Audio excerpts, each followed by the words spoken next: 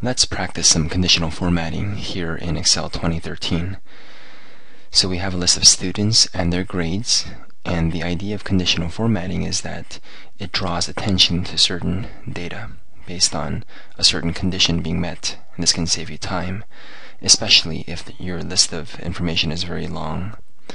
So for the sake of simplicity, let's work with this data. I'm going to highlight all the grades, go to conditional formatting, and choose highlight cell rules. I want to just really pay attention to values that are less than 50. So I'll type in 50, and you can see already we see the values that are less than 50 are light red.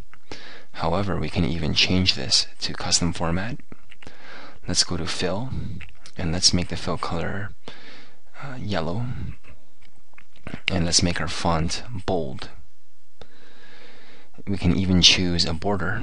So if I choose a border that has an outline and click on OK and OK, you can see that we applied multiple formatting to these values.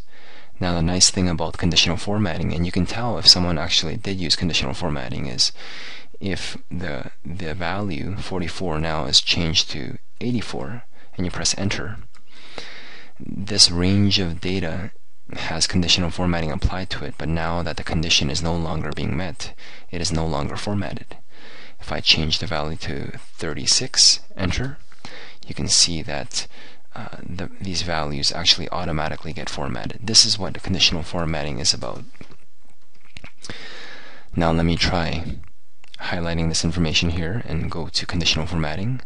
You can even choose color scales.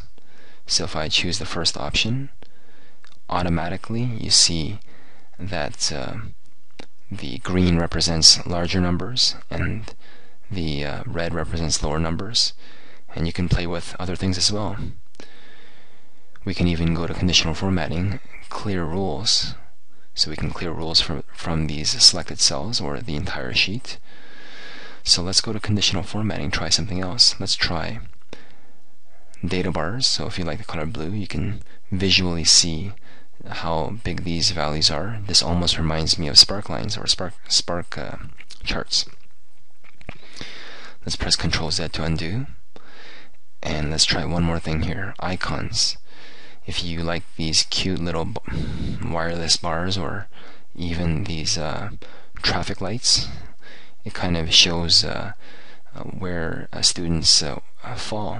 The green lights representing higher grades and red lights representing lower grades. So congratulations, you now have a flavor for conditional formatting. It can lead to a lot of possibilities in terms of seeing information, visualizing it a bit better.